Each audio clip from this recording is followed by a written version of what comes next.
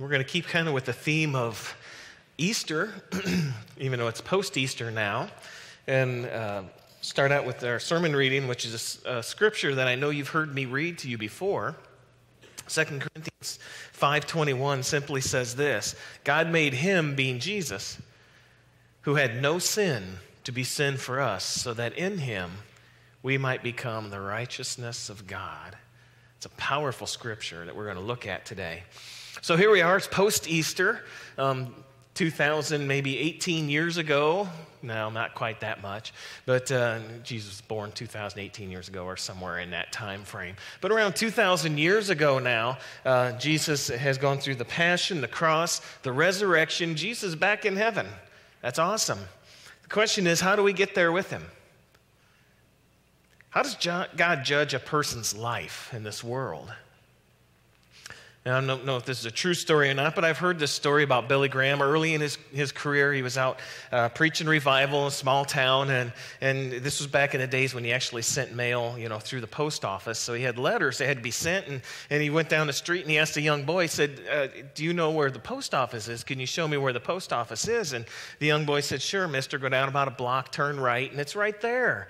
And he said, well, hey, I'm doing a revival service here in town tonight. How would you like to come to the revival service, and I'll tell you how to get to heaven? And the little boy looks at him and says, no thanks, mister. And he says, well, why not? He says, shoot, you don't even know how to get to the post office. How are you going to tell me to get to heaven? It doesn't make sense, right? I don't know. It might be made up. It could be. Who knows? But there's lots of people sharing about how you get to heaven and lots of opinions about how to get to heaven.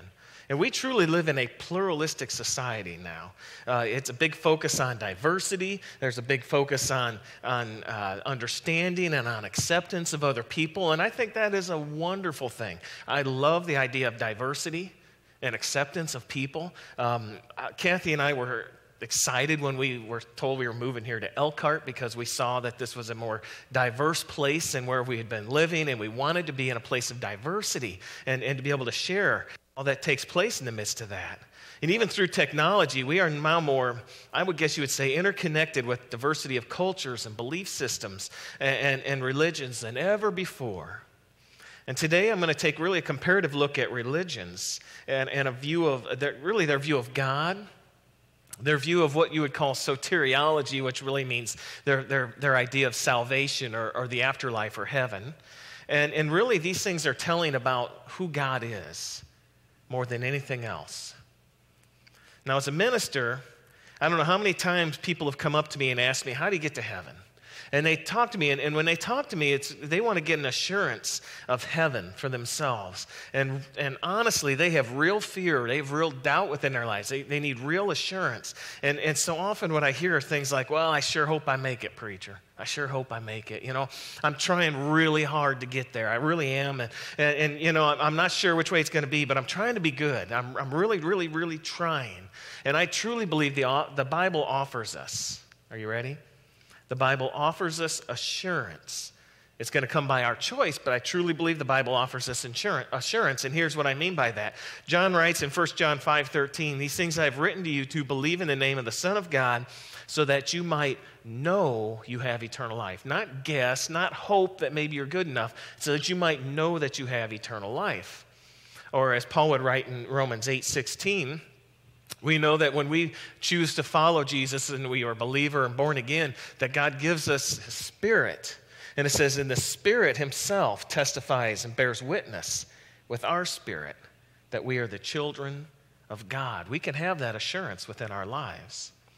But today I'm going to be kind of looking at just major religions and major themes about the religions, especially dealing with the afterlife or heaven as some would see it. And really what's held by most religions in the world today, namely that you get what you deserve.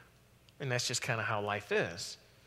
Most religions see the deity, or some see it as a force and not necessarily a being, but they see the deity as really a good accountant, someone who keeps track of our credits and our debits. And so we think, if I just have 51% credits and 49% debits, I'm going to make it into heaven. And I'm just trying to be good. Well, maybe, what if it's like 70-30? What if it's 80-20? I wish it was clearer so I knew exactly how good I had to be able to make it to heaven. Or maybe it's not even about my credits and what I deserve, but maybe it's about my effort. If I really give that good college effort and say, God, I'm really trying hard, God's going to look down and say, you're great, come on. Or maybe it's not about effort so much as it's about my sincerity. If I'm just really sincere with religious beliefs, they could be totally wrong, but I'm sincere, then God's really going to say, come on up and be, well, maybe not, I don't know. Maybe if it's I just don't commit that really biggie sins. You know what those biggie sins are. If I don't commit those biggie sins, then God's going to say, come on in, we're going to be in heaven with me. I just wish it were so much clearer.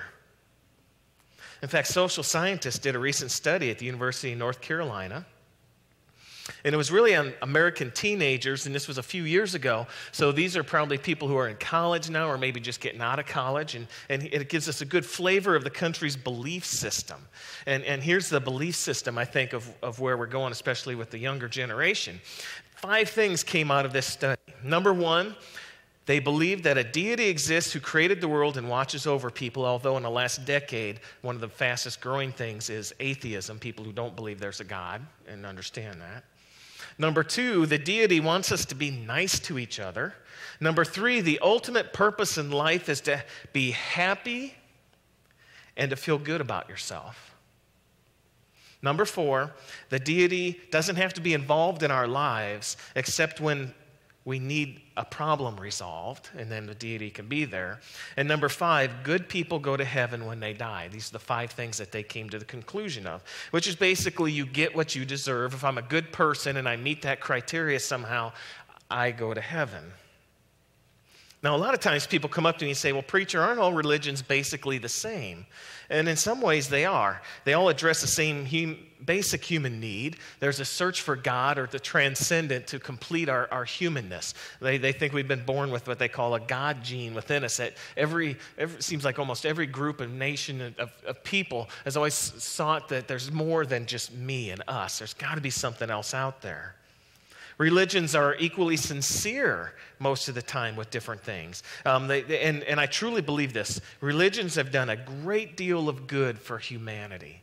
A great deal of good. Whether it's taking care of the poverty issues, whether it's taking care of the vulnerable, whether it's helping people, whether it's education in schools, which were started religiously most of the time, whether it is even medicine and hospitals, which if you notice what their names are, you know, like Methodist Hospital and Presbyterian Hospital and Lutheran Hospital and Saint this or Saint that, is because they were started by churches and that's where it came from. They've done so much good, different religions have.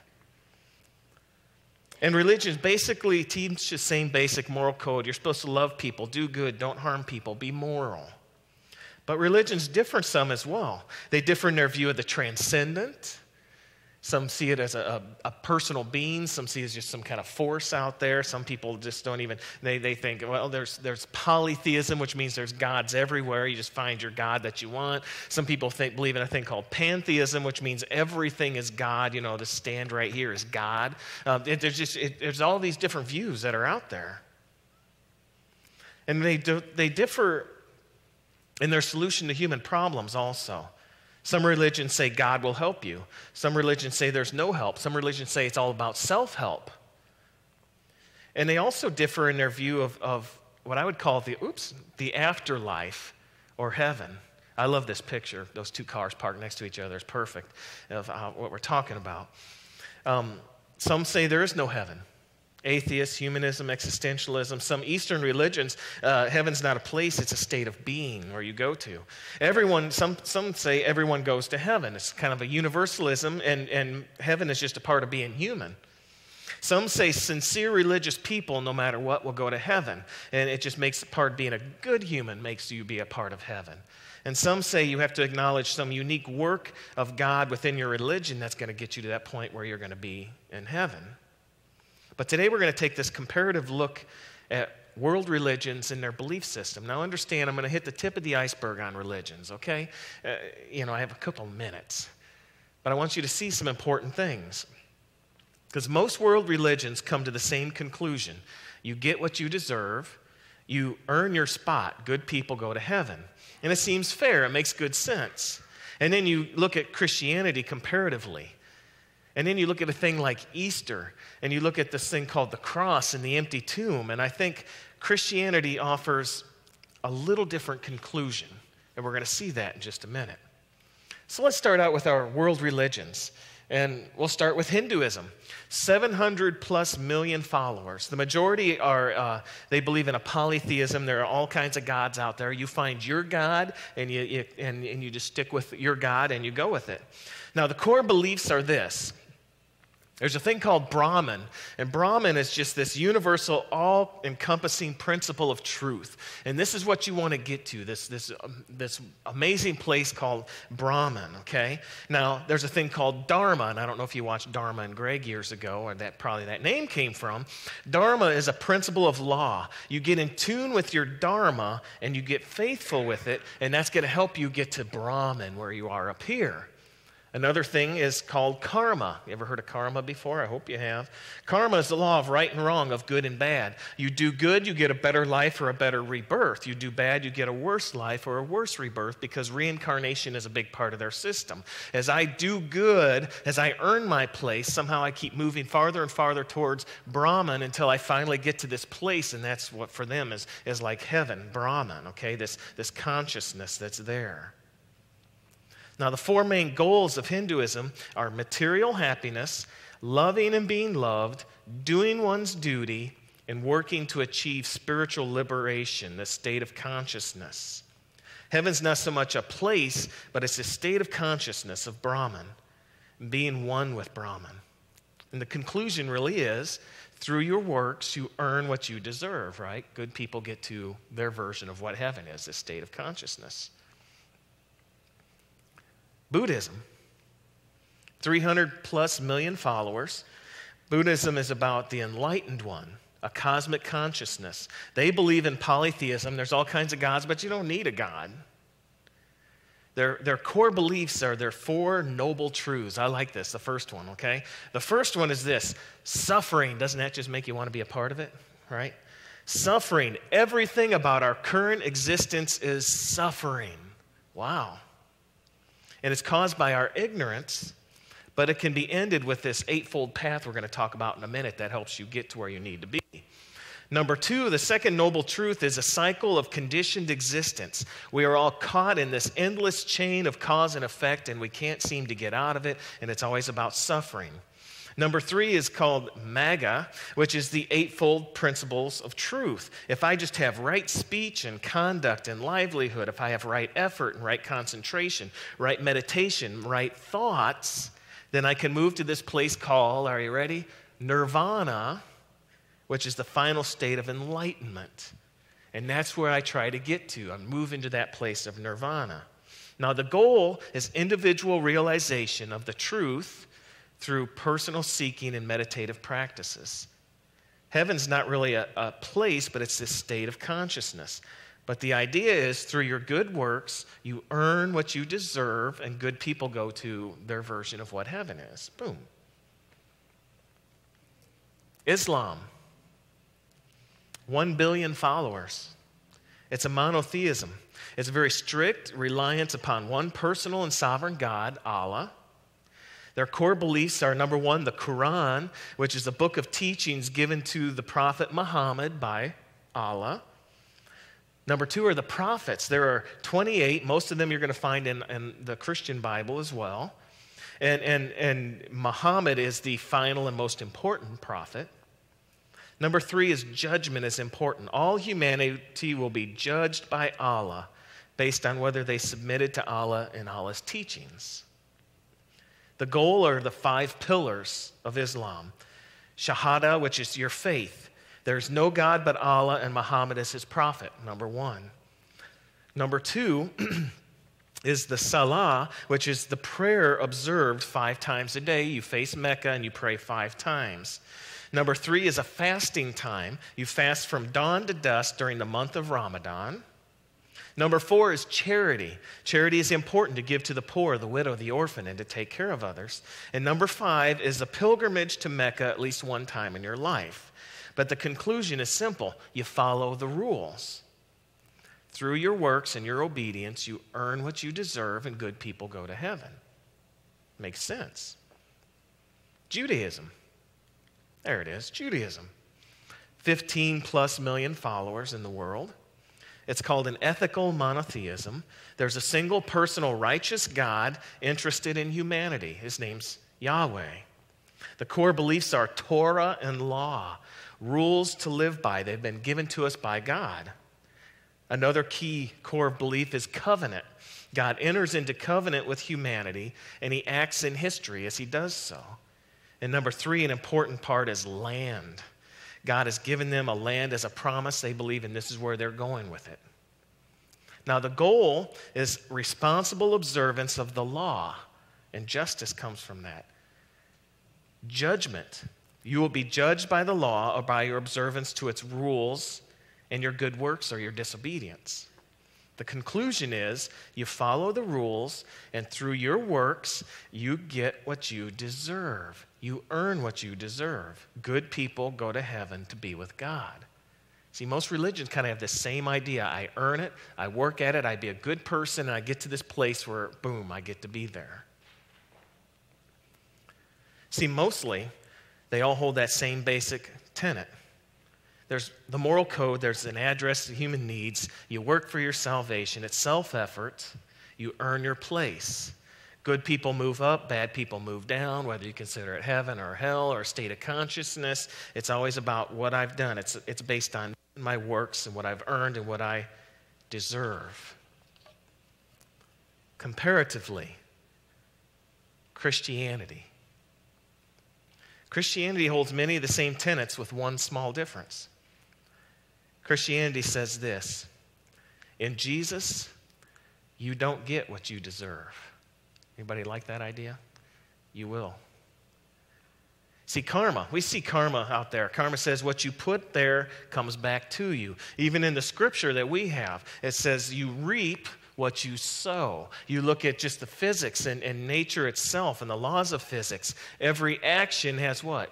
An equal and opposite reaction. You see, we see that idea in nature and in our world. But this whole idea of grace and mercy and love, that's godly stuff. And it says a whole lot more about who God is. See, the idea of grace and love, it defies logic and reason in our world. And this is the power of Easter for us. Are you ready? Romans 3:23 says this: all have sinned and fallen short of God's glorious standard. We've all sinned. Isaiah 64:6, even our righteous acts are like filthy rags in God's sight. We talked about this, John 3, not too long ago. The fact that Jesus said we are all under condemnation. We've all sinned. We've all fallen short of God's glorious standard. So we are under judgment and condemnation. Every single person who's ever been on the face of the earth is under condemnation because we've sinned and fallen short of God's glorious standard. Romans 6:23, the wages of sin is death. Physical death, mental, emotional, spiritual death, every aspect in our lives. But something amazing happened through the cross and the empty tomb. 1 Peter 2:24. He himself bore our sins in his body on the tree so that we might die to sins and live for righteousness. By his wounds we have been healed. You see, a great exchange took place. For anyone willing to acknowledge God's unique work in Jesus and the incarnation, Jesus being born, his life that he lived, the cross, the resurrection, a great exchange takes place. I want you to see this. Jesus takes our sin, its brokenness, its punishment, its wages into his body, and he suffers death. In exchange, he gives us his righteousness, his life, his clean record in its place. The great exchange. 1 Peter 3:18, for Christ died for sins once and for all, the righteous for the unrighteous. That great exchange so that he could bring us to God. Because of our faith and belief in Jesus, we can celebrate the fact that we don't get what we deserve. Jesus got what we deserved. Isn't that amazing? And gave us what we don't deserve. His righteousness. in the midst of it. So our scripture, for our sake, God made him, Jesus, to be sin, who knew no sin, so that in him we might become the righteousness of God. Timothy puts it this way, or Paul as he writes to Timothy in 1 Timothy. There's one God and one mediator between God and all of humanity, the person, Jesus Christ, who gave his life as a ransom for all. As a follower of Jesus, we recognize good people don't earn their way to heaven. Forgiven people find heaven through God's grace and mercy and love. We don't earn our way through our efforts and our work. We put our trust and our faith in Jesus. And I truly believe God's message today is this, and everybody listening right here, the message today is this. If you're trying to earn your way to God, stop it, because you're never going to get there. All right? Everybody hear that? Stop it. You will never get there. That's not what it's about. If you're going to trust in your own works and your own efforts and what you've earned yourself, then you will get what you deserve, and you're not going to like what that is. But you see, heaven, it's about grace and mercy. It's not about works. Now, the scripture makes it clear there are plenty of good works and mission and ministry we do. But all of that literally flows out of now this relationship that we have through God, with God, through Jesus Christ. And now the good works begin to flow. We don't earn a relationship with God because of our good works, but because we have a relationship now with God, we've given up the unrighteousness and got Jesus' righteousness. Now we begin to walk, and we walk in love and mercy, and we begin to walk in good works in everything that we're doing. It flows out of that new life and new birth. See, grace is not opposed to works or hard work or effort or hard work or love or service. It's opposed to earning something through them. So I truly believe God's telling us today as we step into this time of post-Easter and where we're going to go this spring and this year. I believe God is saying this. Stop trying to earn it. Rest in my love and my grace. And then live the life you've been called to live. See, Christianity is different. It says we don't get what we deserve, we get better than what we deserve. We get Jesus, his righteousness, his life, his power, his love, and his goodness. Will you join me in this post-Easter to trust in Jesus and start walking in the good works that you've been called to do? Can we do that? Yeah? It's what God wants for us. And stop trying to earn it, because you'll never get there. Amen?